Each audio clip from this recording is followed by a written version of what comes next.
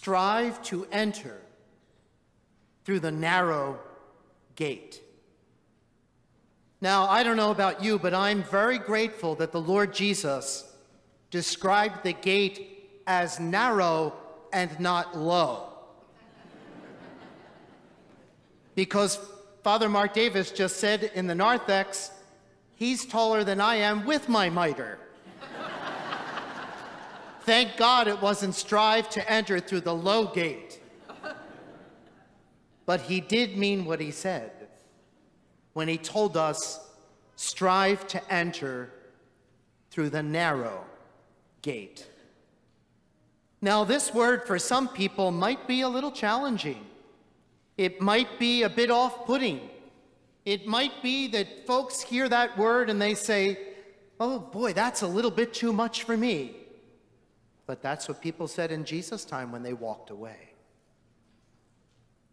So today, the church throughout the whole world focuses on this simple phrase and tries with all her members to understand deeply just what Jesus means by this.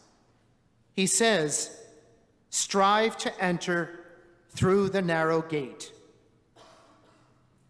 It's interesting that the word strive, now this is not a biblical lesson, but in Greek, the word for strive is agonizomai.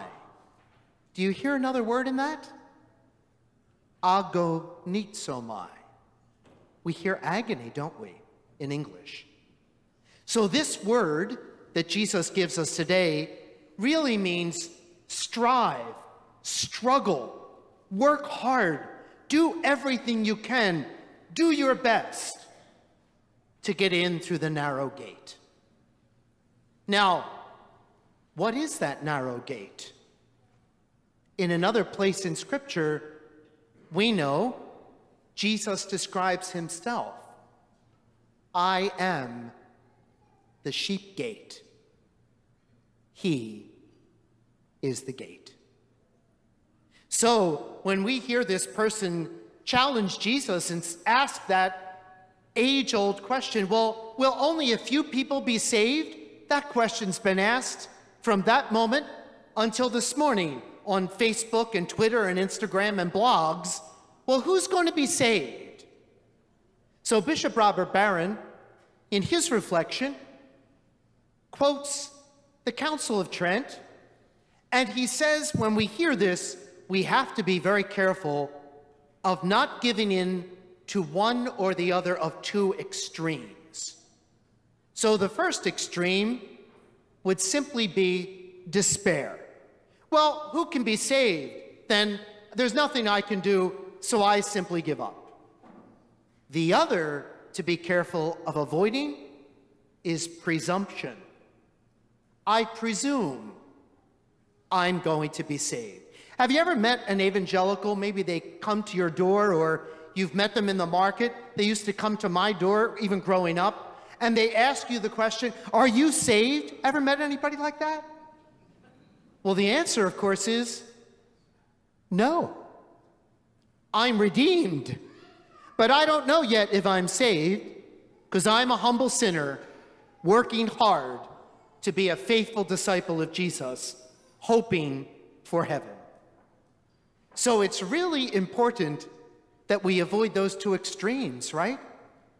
So I presume, well, I'm a baptized Catholic, I'll go to heaven. Or, well, I'm a Christian, I'll go to heaven. Or I'm any other denomination or religion, I'll go to heaven. That's not what Jesus says here.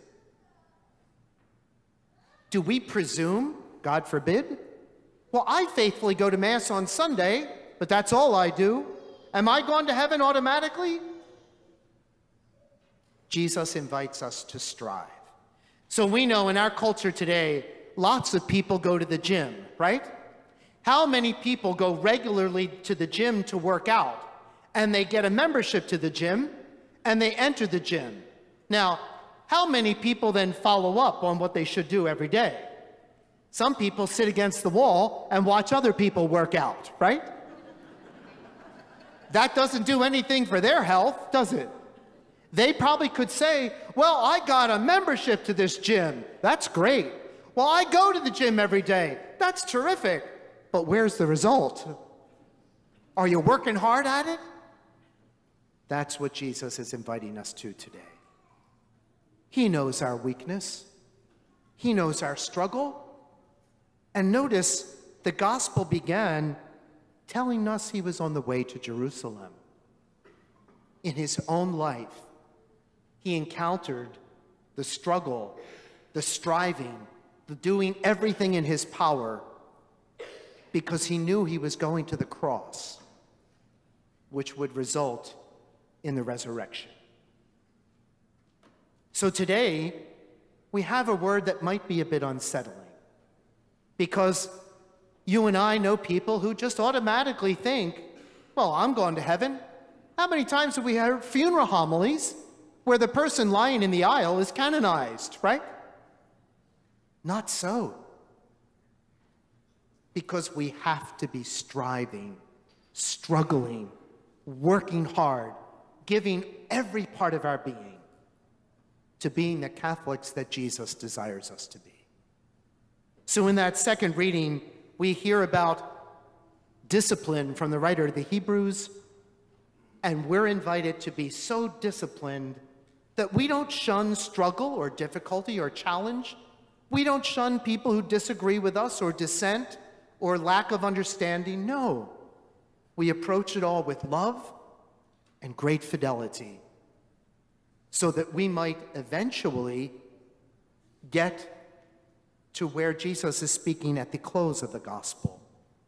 He says, all of those will come from different places and will recline at table in the kingdom.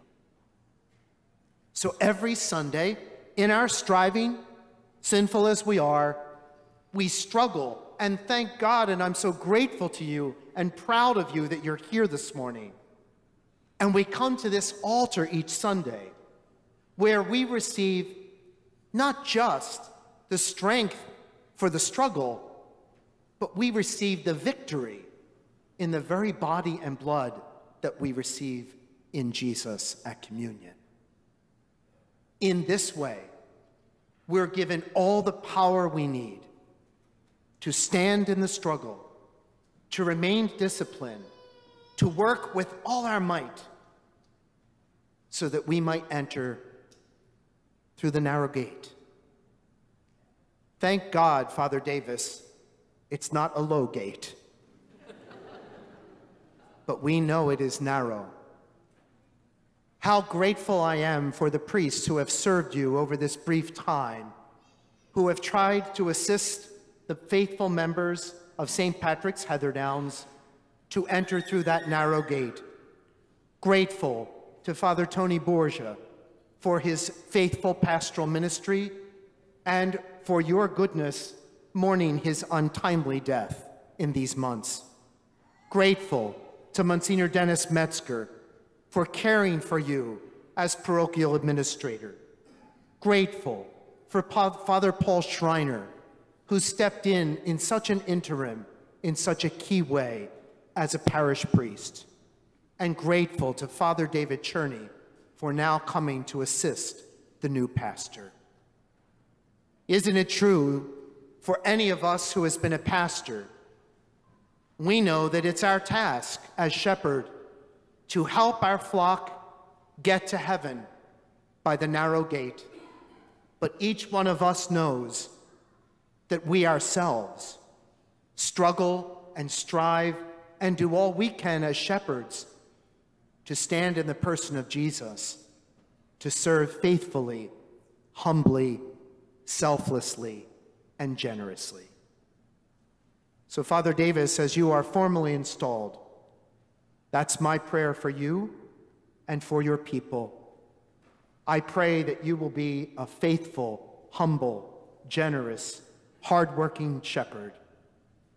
And dear people, I pray that you will pray for him so that he may be just that for you.